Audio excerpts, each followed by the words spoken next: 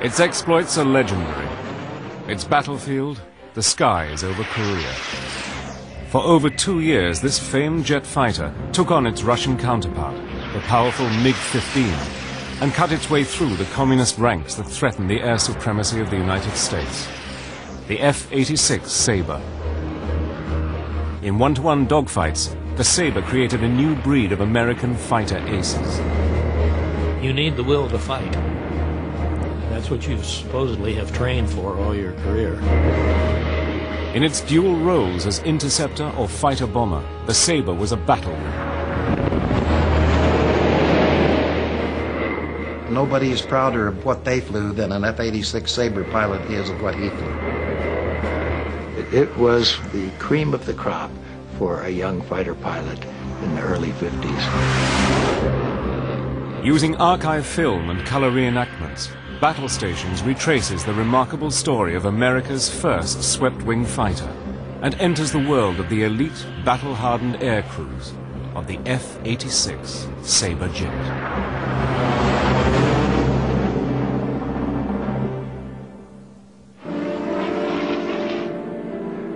By the end of World War II, the Allies were flying a series of classic fighter aircraft. The P-51 Mustang, with its high speed and long range, escorted the heavy bombers right over the heart of Hitler's Reich. The F-4U Corsair was a brilliant fighter bomber which the Japanese nicknamed Whistling Death. And the legendary Spitfire had helped the RAF win the Battle of Britain. The pilots who flew these fighters were the elite of the elite. But all these planes were propeller-driven.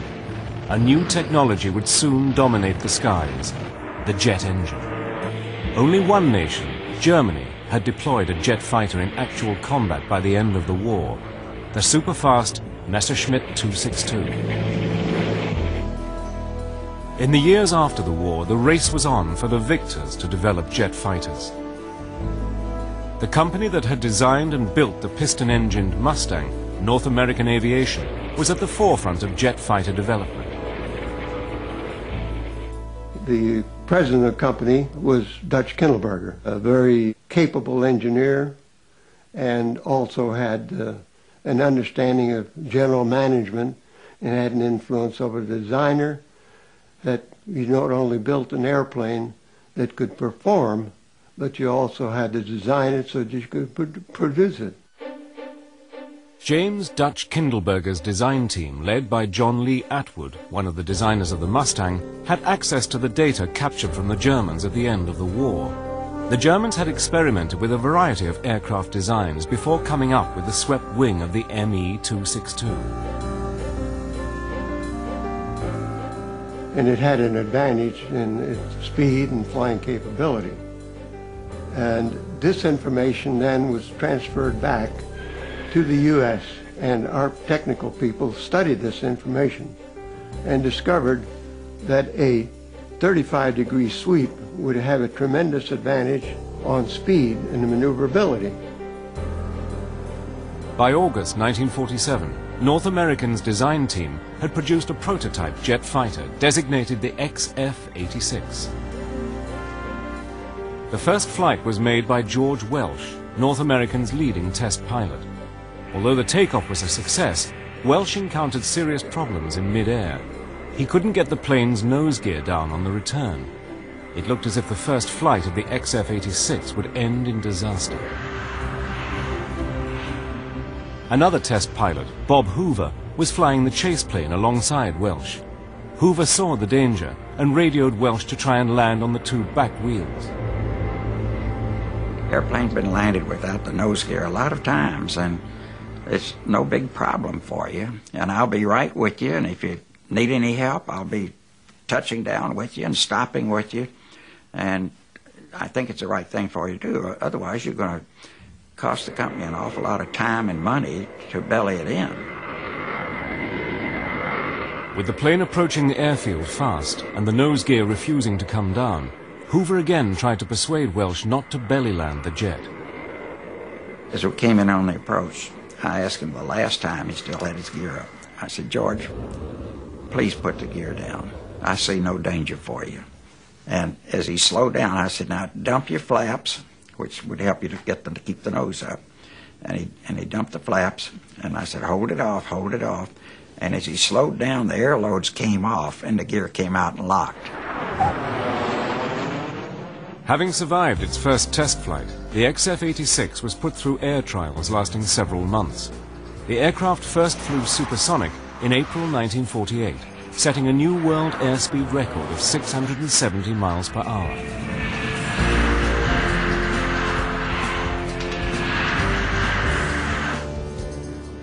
Now officially designated the F-86, the jet fighter first entered service with the U.S. Air Force in the spring of 1949. It was also given the name that would become a legend of the skies, the Sabre. The Sabre was a triumph of design. Its main features were a 35-degree swept wing and an oval fuselage. Air entered through a nose intake for the jet engine that was in the rear half of the plane. Everybody in that era wanted to fly the Sabre.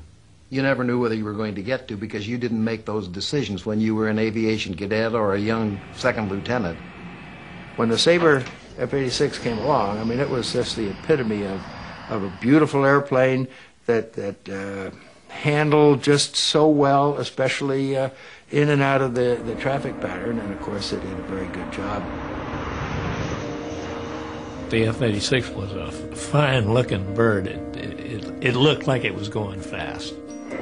When you got into it and started flying it, the aircraft itself just handled beautifully. It was sort of like a sports car compared to the rest of it.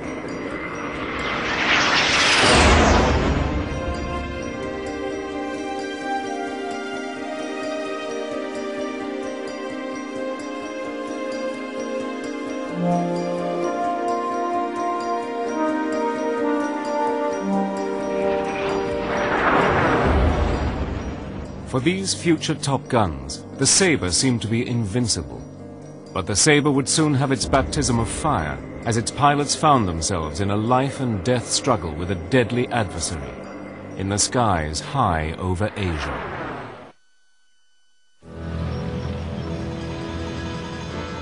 The peace at the end of World War II was soon followed by a period of tension between the two superpowers, the Cold War. With Japan's defeat in 1945, the Americans and the Soviets jointly occupied the former Japanese colony of Korea. Using the 38th parallel as the dividing line, the Communists occupied the north and the Americans the south.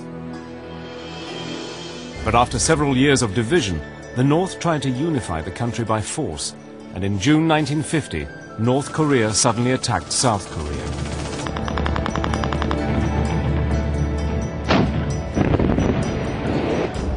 President Truman immediately pledged the United States to lead a United Nations force to defend South Korea. By November 1950, UN troops had forced the Communists right back across North Korea as far as the Chinese border, along the Yalu River. But to the amazement of the West, the Chinese now entered the war. Hundreds of thousands of Chinese volunteers came pouring down out of the mountains and threw the UN troops back in a major rout.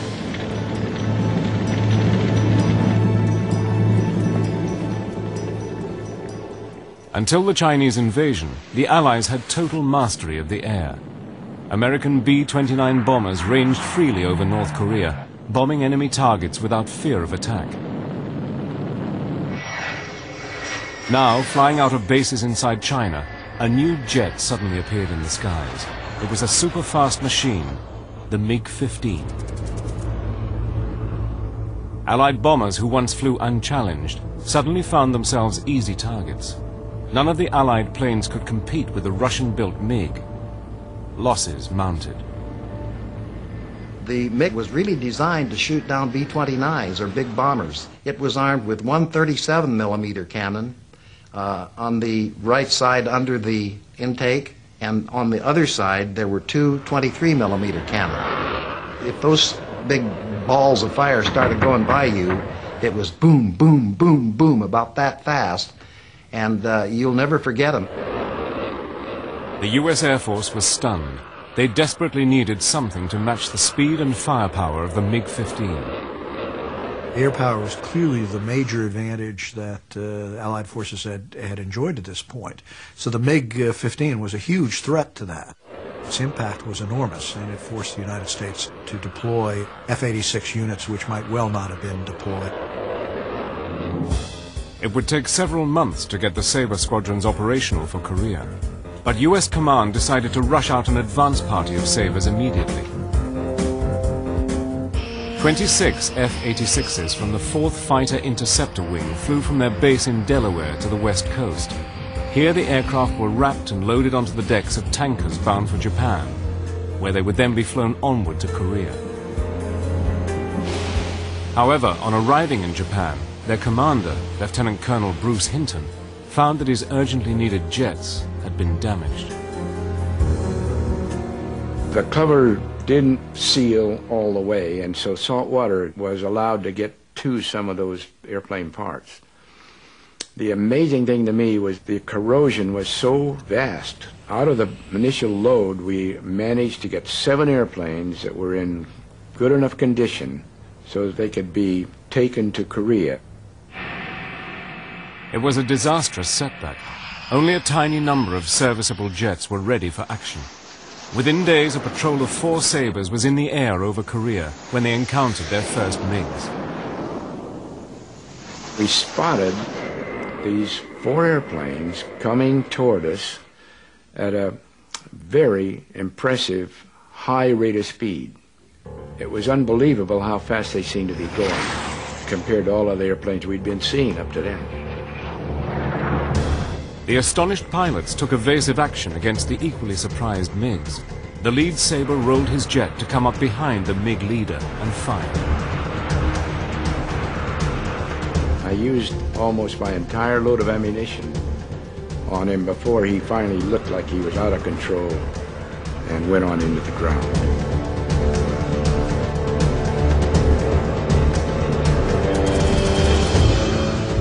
Bruce Hinton, seen here getting out of his plane, took the accolade of being the first Sabre pilot to shoot down a MiG-15. But he was under no illusion about its capabilities. My first impression then of the MiG was that I was up against something that was really a dynamo of an airplane. This tiny advance party of Sabres had been lucky. But would Bruce Hinton's triumph be a foretaste of what was to come? On the ground, the UN forces checked the Chinese advance.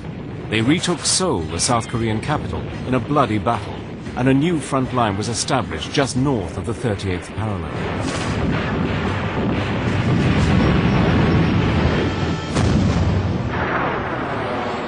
The majority of the Sabres arrived in Korea in early 1951. I almost cried when World War II ended because I was 16 and was afraid I wouldn't get to fly combat. And I was just frothing at the mouth to get into the war. I got my choice out of flight school of assignments, and I volunteered for F-86s in Korea. When I came along as a young second lieutenant, I felt there was nothing really that I wanted to be a part of more than the Korean War. That was the action. That was where the potential for what all we had been working for and how we were given the opportunity to participate in it. For many of the young aircrew who had never left their hometowns before, Korea was another world. It was extremely cold. From Alabama, I had never felt cold like that. But the stench was just awful. And everywhere you looked, there were destroyed buildings. So the war was immediately visible to you. And the stench of sewage was everywhere. 2 fighter interceptor wings of Sabres were eventually assigned to Korea. The 4th, headquartered at Kimpo, and the 51st at Suwon. Each wing had 3 Sabre squadrons. It took more than 200 men to maintain and fly a squadron of 25 Sabre jets. An operational tour of duty in Korea was 12 months, or 100 missions for pilots. The men spent their tour mostly working and living on the base. Our quarters were up on a hill that overlooked Kempo Air Base, K-14, and it was an old Japanese fighter base, and we lived in Japanese barracks. We had a common latrine for the area, and then the officers' club, actually it was the officers' open mess. It was called Swig Alley. We had movies every night. The movie screen was on a downhill slope overlooking Kempo Air Base, and at night we'd watch movies and watch the artillery going off on the front lines. That's how close we were. The arrival of the F-86 Sabre had given the Air Force a formidable weapon against the MiG. Although outnumbered, America's first swept-wing fighter was about to enter a life-or-death struggle in history's first jet versus jet air war. Spring 1951. In the skies over Korea, American and Chinese fighters, equipped with the most powerful aircraft to date, were about to engage in the first full-scale jet versus jet combat in history. The sheer speeds of the jets in air combat were incredible. Two jets approaching head-on could be closing at over 1,200 miles per hour. Dogfights could be over in a split second.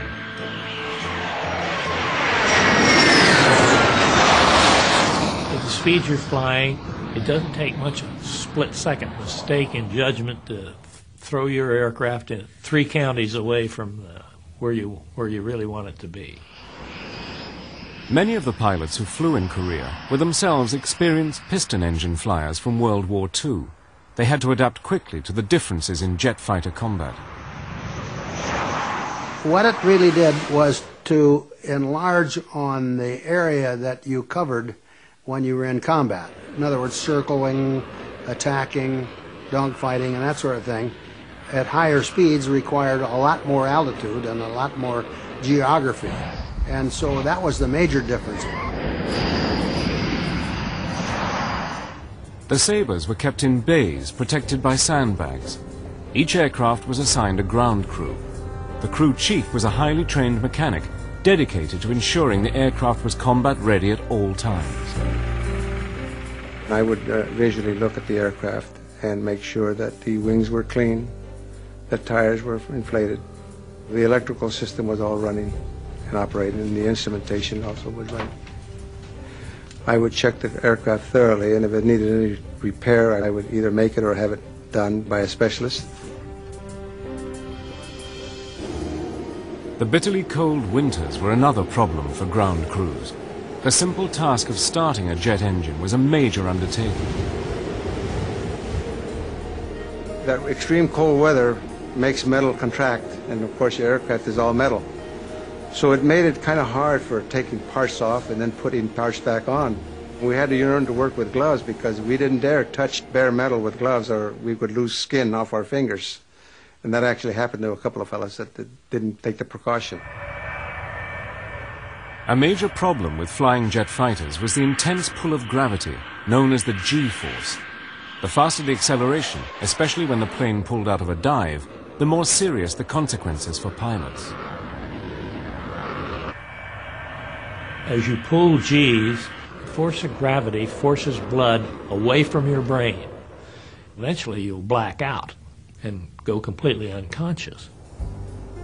To combat this problem, the Air Force introduced a G-suit, which was a nylon girdle holding a set of rubber bladders across the abdomen and legs. These bladders would fill up. The more G's you pulled, the more air would be pumped into these bladders, and as a result it would squeeze your lower extremities to the point whereby it would prevent the blood from coming down here and your legs swelling up. In addition to the flying equipment, a pilot carried his .45 automatic, a Mae West, and a parachute. When we flew with those things on, with all this equipment inside, the first thing you noticed was when you got in the cockpit and you had to be assisted in, the crew chief, before you taxied out, had to reach across you and push the gunfire circuit breaker. You couldn't do it because you were too bundled up. So it was up to the crew chief to make sure your guns would fire when you got off the ground. Pilots liked the Sabre's cockpit. Its design was simple and efficient. The layout was good. The switches, the gauges were where you wanted them to be. And it was very easy to pick up rapidly where each one was and where the differences were. You had a fairly roomy cockpit, and you were able to turn around, and if you stretched and twisted, you could look directly behind you. The F-86 Sabre was armed with 6 50 caliber Browning M3 machine guns. When you fire those guns, you have approximately 1,500 rounds per gun. That's enough to make it fire about 45 seconds continuously, but you don't do it that way because then you're out of ammo. So you usually fired in short bursts. But when you did, that's the loudest sound you're ever going to hear, because 6 of those things on all sides of you is one loud noise. Yet despite its high rate of fire, the Sabre was outgunned by the MiG's cannons. We could hit the MiG a number of times, and the MiG wouldn't necessarily go down. But if the MiG hit an F-86 a few times with those cannons, the F-86 was not going to make it home. The MiGs were also better able to climb when fighting at lower altitude. The MiG had things that we would have liked to have. It could get higher than we could. That's a big advantage, because if you can come down on somebody, your chances of getting him are much better. They could get above us, and we couldn't touch them.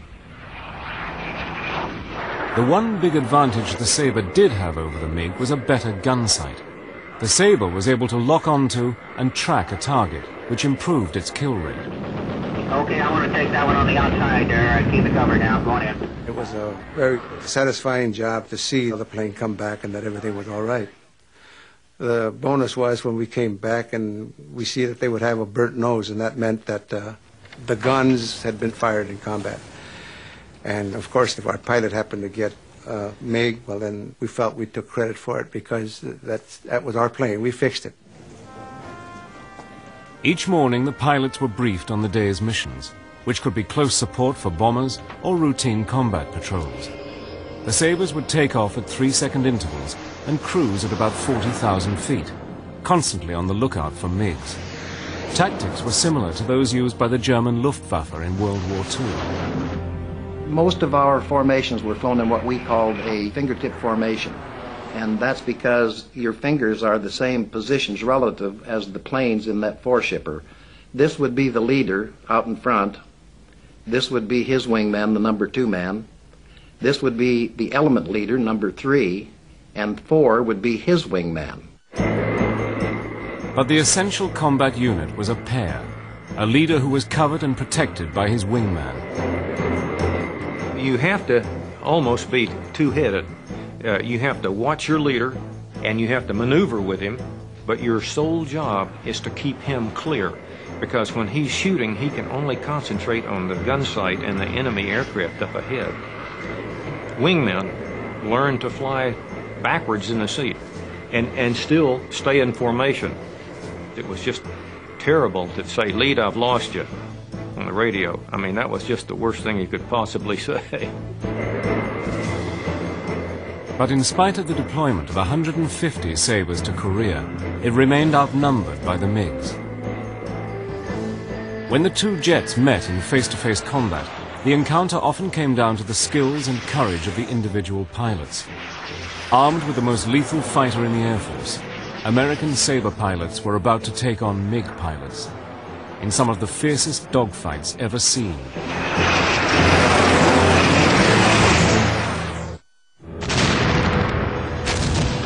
Initially, the Korean War was a bitter struggle for survival. But after 6 months of brutal combat, it settled into a war to contain communist expansion in Asia. Many in the US military regarded Korea as a war fought with their hands tied behind their backs. They believed they were not allowed by the rules of engagement to take the action that would bring total victory. The air war was mostly fought over North Korea. The MiGs were flown out of bases like Antang, across the border in China. The area in which they patrolled, preying on US bombers, was known as MiG Alley. It was here that most of the dogfights took place.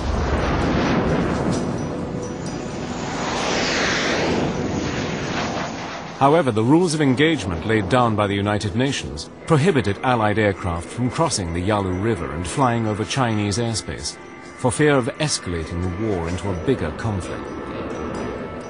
It was the most frustrating time I spent over there. With MiGs descending all around me, ignoring me, but descending into Antung, and I couldn't shoot at them. Our enemy was flying out of a sanctuary that we couldn't get to, and so they could retire anytime they wanted to. But we found ways to overcome that, and although we don't talk about that much, I don't think it's been publicized much. We crossed the Yalu River periodically and went over where they were, and they knew it, and they knew we were doing it. Flying the long distance to MiG Alley meant Sabres only had about 20 minutes combat time before having to make the return journey to home base. We had to go 200 miles into enemy territory to get to them. It was usually up on the Yalu River. That made our job tougher because we couldn't stay there long. They were fighting above their own airfields a lot of the time. If they got hit and had to bail out, why, they were up again the next day. If we got hit and didn't get killed, we were a prisoner. We knew that the North Koreans were killing our prisoners of war, and 66% of ours and the United Nations POWs never made it home. So we knew that it was a big, big danger. The primary role of the F-86 interceptors was to locate and destroy MiGs, but not to attack ground targets. But occasionally this rule was broken. On May the 13th, 1952, Colonel Bud Mahurin was returning from a mission 100 miles north of the front line. I looked down on the ground, and there was a truck going down a road. And I thought, well, I'll just go knock that truck off and go home, and I'll have this keen story to tell the guys at the bar when I get back home. As Mahurin's Sabre positioned itself to attack, it was hit by North Korean ground fire and badly damaged. Unable to gain altitude, the crippled Sabre could not get away from more ground fire.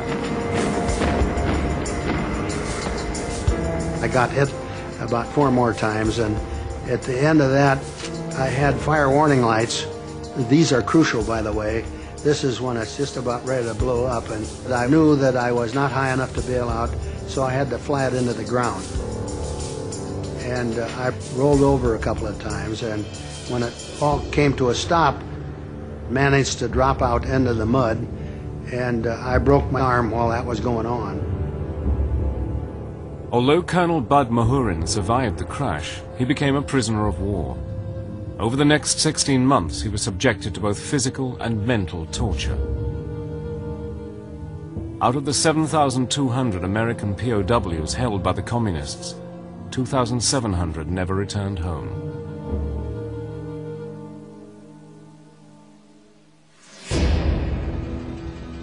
Although the Soviet Union was officially not part of the conflict in Korea, Russian pilots were actually flying MiG sorties and training Chinese pilots.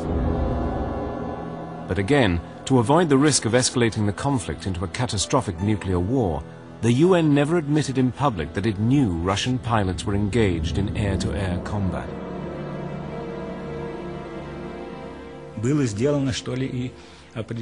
A certain secrecy had to be maintained. Because of that, we were supposed to always communicate in Chinese in the air. There were certain restrictions for us. We were not allowed to fly over the sea because one could be shot down, and we had to avoid at all costs being taken prisoner. Sabre pilots soon began to recognize the Russian-flown MiGs. As I looked around, just as he was getting ready to break off the attack, why, he was probably only 30, 40 feet away, and he had just carrot red eyebrows. And I thought, that's very strange for an Oriental. The communists formed training flights of up to 200 MiGs. Chinese and North Korean pilots were usually less well trained than the Americans and less eager for action. The MiGs frequently used to come down through us, like on an express elevator. We used to dive straight through and keep going. Other times, they would stand there and slug it out with you for a few minutes before they took off. Whoever blinks first is going to lose. Aerial combat is a very impersonal thing. You know that there's another individual there, but it's more of an airplane and its performance, and I'm not being cold about it, but it was a challenge of airplane versus airplane and not that much concern about the people involved. The MiGs outnumbered Sabres by 5 to 1. Ambitious American pilots knew that they could quickly make their reputation by shooting them down. A new breed of ace soon appeared in Korea. Pilots who proved themselves to be determined and ruthless hunters. Making ace, the term, was developed by the French in World War I. And if a pilot got 5 aerial victories, then he was declared an ace. And it became every fighter pilot's dream to get 5 kills. And that was certainly my dream. It was just fighter versus fighter, which is the greatest sport there is. You need the will to fight. And that's what you supposedly have trained for all your career. And now that the time has come, you're supposed to put up. My all-time favorite ace of aces was Ralph Parr, because he would tackle 8 MiGs all by himself and just go round and round and round with them. Ralph Parr was tested to the limit during an encounter with a Russian ace. This film was taken by the gun camera in his Sabre. I took him off my squadron commander's tail and let him know that I was there by shooting in front of him just to get his attention. And we went into a dogfight that lasted for 6 minutes before I pulled the trigger again. 6 minutes of violent maneuvering, and anything I could do, he could do just as well. And I had the gun sight almost on him, but it wasn't there, and I didn't fire. You don't shoot until the picture is right. Parr fired a burst at the MiG, but it was too far away. First time I shot at him, I was pulling 9.5 Gs and my gun sight fuse blew. And from that time on, it behooves you to get closer so you don't miss. I nailed him from somewhere in the vicinity of about 20 to 30 feet. Ralph Parr shot down 10 MiGs, making double ace in just 7 weeks. He was a real professional. And he retired as the most decorated fighter pilot in the Air Force. Some Sabre aces had an arrogant, devil-may-care attitude.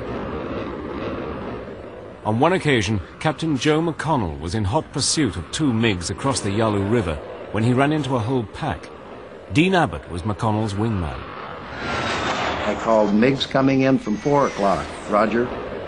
MiGs coming in from 9 o'clock, roger. I kept calling out flights of MiGs until finally I said, "My God, Joe, there must be 30 of them." His response, for which he got justifiably famous, was, "Yeah, and we've got them all to ourselves." With Abbott protecting his wing, McConnell shot down his 14th MiG of the war. Then, as the Sabres circled behind another 4 MiGs, a 5th pounced on Abbott. Immediately, McConnell maneuvered into position to attack. He did a half roll around the guy who continued to shoot at me when he should have switched to McConnell, who was slightly behind, and nailed him. That was number 15, and that made him the first triple ace in the war and one of only 2. Joe McConnell went on to shoot down a 16th MiG to become the highest-scoring ace of the Korean War. In the span of just 2 years, the F-86 Sabre had proved itself as an interceptor and more than a match for the MiG. But as the demands of the war continued with no end in sight, it was now about to take on a new role as a deadly fighter bomber. From the first day of the Korean War, the ability of the ground forces to call in fighter bombers for support had been crucial. The Air Force had been using F-80 and F-84 jets for low-level ground support, but the speed and maneuverability of the Sabre also made it ideal as a fighter-bomber. It was a tremendous fighter-bomber. The real advantage we had with the 86 was that we could go anywhere we wanted, drop the bombs, and we could engage the MiGs and be fully capable of handling both roles. In April 1953, the 8th and the 18th fighter-bomber groups were armed with the new Mark F Sabres. An improved engine meant the Sabre could now rival the MiG's rate of climb up to 52,000 feet. Air crews were now trained in low-level flying. Some pilots even transferred from the interceptor wings to join the new fighter-bomber groups. The interceptor guys, if they get MiGs, get the glory. But the real fun in flying that airplane was to hit targets on the ground. And it was a good airplane for that role, too. Meanwhile, in California, Bob Hoover, North American Aviation's celebrated test pilot, had been testing a new bombing technique with the F86F when he was contacted by the Air Force. The general said, I understand you're doing some very successful bombing with the airplane. And I said, yes, I think we've got a technique that I can drop 10 or 15 bombs right on the target anytime you wish me to. So he watched me just pickle them off one after the other right into the target. And he said, get your bags packed. He said, you're going out to Korea right now. Hoover was assigned to the 18th Fighter Bomber Group to take part in a special mission to test his new bombing technique. I was cleared for top secret, and the colonel who was conducting the mission, the leader of it, he said, we've got a civilian going with us today, and if he has any kind of a malfunction and has to get out of that airplane, it's our responsibility to make sure he doesn't hit the ground alive. The target was a vital North Korean bridge, which had miraculously survived previous bombing raids. As the flight approached the bridge, Hoover was eager to demonstrate his new technique, but the group leader was in line to bomb the target first. I was the number 2 person in this 16-bird flight, and I released my bomb and pulled up, and someone behind me said, hey, boss, you got a direct hit, meaning the colonel had gotten a direct hit and the bridge was gone. And I just knew I had knocked it out. And so then a formation pulls up together. Now this is good luck. The leader had a malfunction and he still had his bombs. Now, you know, nobody would ever believe that that technique really worked had that not been so lucky for me. During the spring of 1953, Communist forces began to plan a series of major assaults, which they hoped would strengthen their position at the truce talks taking place at the United Nations in Panmunjom. In a series of raids, the Sabres exploited their speed and accuracy to smash munitions trains and arms dumps, helping to prevent an all-out communist offensive.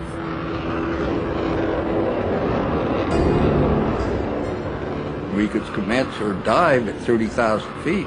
In about 20,000 feet, you could identify your target, and you go all the way in. You drop your bombs, the bomb goes off, and before they hear the noise of the aircraft. Returning from a low-level raid over enemy territory, D. Harper, a pilot with the 18th Wing and World War II veteran, suddenly felt the thud of flak hitting his Sabre. Within seconds, the compressor exploded and the engine seized. Harper hoped to glide the stricken plane towards the sea and sent a mayday to the rest of the flight. Harry Evans called me and said I was on fire. D, you better get out of that airplane. He said, you look like a Roman candle. About that time, nobody had to tell me any longer, but the second explosion took place and blew the bottom of the airplane away, part of the wings. I can now see the fire roots and smoke coming into the cockpit. Harper bailed out at low altitude and managed to pull the ripcord before hitting the ground. Despite breaking several ribs and causing a contusion of the spine, he managed to crawl behind a rock. If you've never been missing in action, you never know the feeling or the full understanding of the word lonely.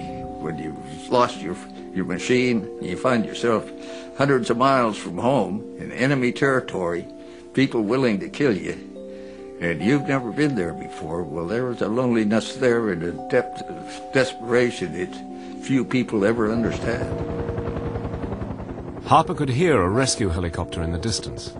He breathed a sigh of relief until he saw 2 Chinese soldiers coming towards him. I knew I couldn't win the war with a .45 pistol against the Chinese army, but I knew within the immediate area there was a helicopter. And I figured if I could control that area for 10 minutes with my .45 and get them in there, that would save me a long, long stay up at prison camps up in North Korea. So I made the gamble and I shot the 2 Chinese. Harper was rescued a few minutes later. He recovered from his injuries to continue his flying career in the Air Force.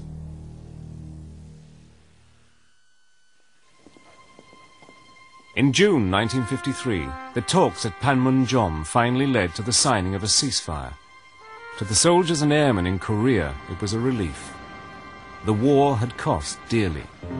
54,000 Americans had lost their lives. Chinese losses ran into hundreds of thousands, and the Koreans lost more than 1 million people.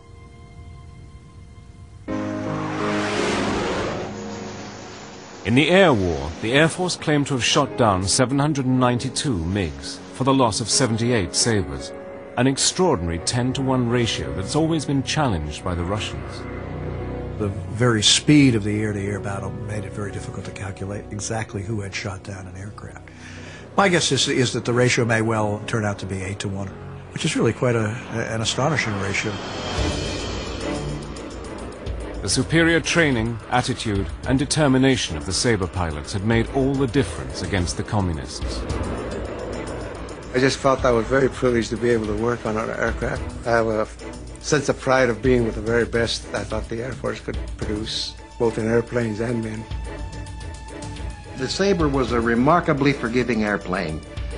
You didn't even have to necessarily be a very good pilot to fly it because it was good to you. It was hard to make a mistake in it that would kill you. It became part of me. We were one piece. So that I wasn't lowering a wing. The whole thing was a maneuver. It was just the way it felt. It was a beautiful airplane to fly. For 2 years, the F-86 faced a lethal enemy in the skies over Korea, where it outperformed the MiG and held the line. It became one of the great fighter jets of the 1950s and 60s. For many pilots, the Sabre has remained the ultimate jet fighter. I've had the privilege of flying most of our current airplanes, all the way back to the first jets. And I can tell you that of all of those airplanes, I felt more comfortable, more at home in the F86 Sabrejet than any of the rest of the airplanes. I have about 5,000 hours of fighter time, so I got to know quite